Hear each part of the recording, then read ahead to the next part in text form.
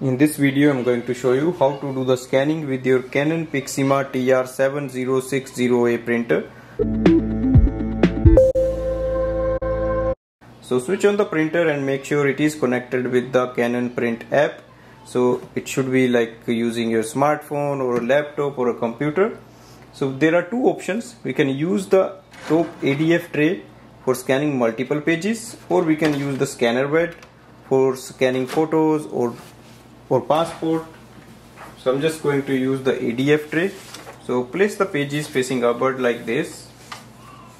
Go to the Canon Print app and click on the scan icon.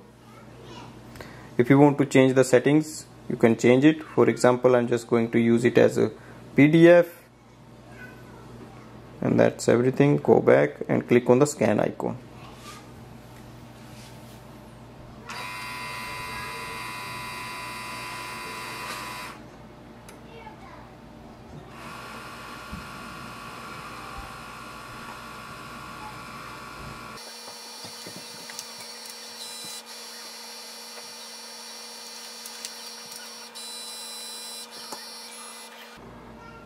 Scan is transferred and it is saved in a location. So click OK and we can see our scan.